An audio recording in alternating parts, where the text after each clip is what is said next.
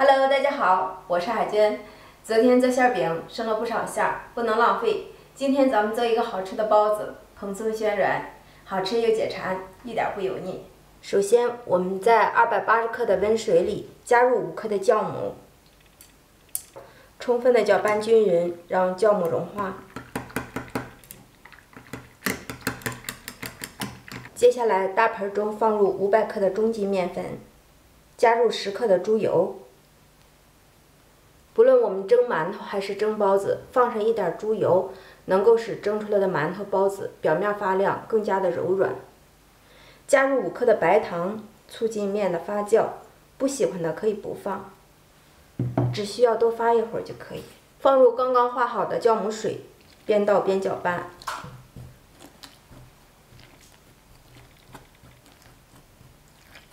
搅至大面絮状，下手揉成面团儿。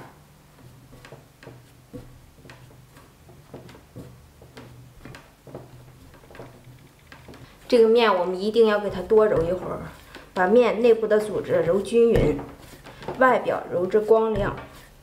如果在盆里不好揉，我们可以直接移到案板上多揉几分钟，这也是醒发的关键。包子做的好不好吃，揉面也是关键点。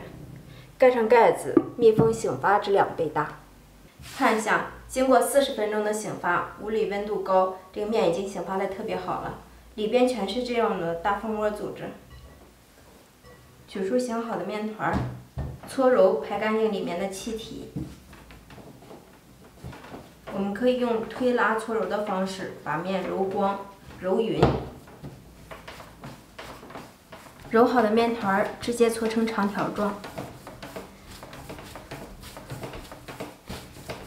下成大小均等的面剂。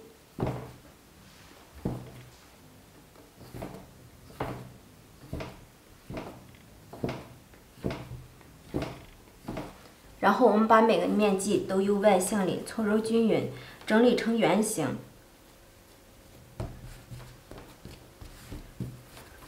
擀成边缘薄、中间略厚的面皮，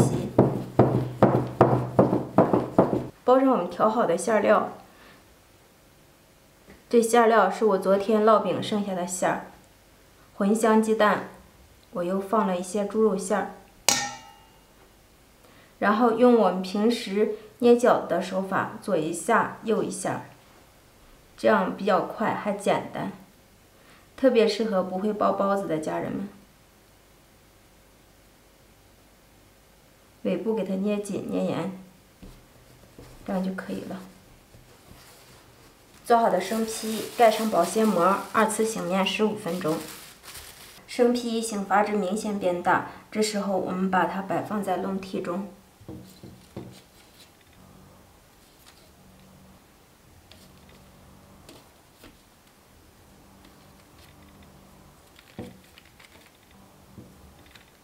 放入锅中，盖上盖子，先把水烧开，水开后蒸15分钟。时间到，关火，打开盖子看一下，不需要焖。哇，漂亮，可以出锅了。家人们，发面大蒸饺子就做好了。如果您不会蒸包子，可以按照海娟这个方法包大蒸饺子，蒸出来的饺子一样好吃。看一下。蓬松暄软，不塌陷不回缩，摁下去立马起来。掰开一个看一下里面的馅料，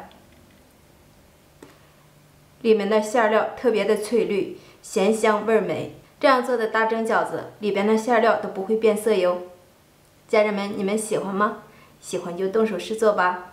我是海娟，咱们下期见。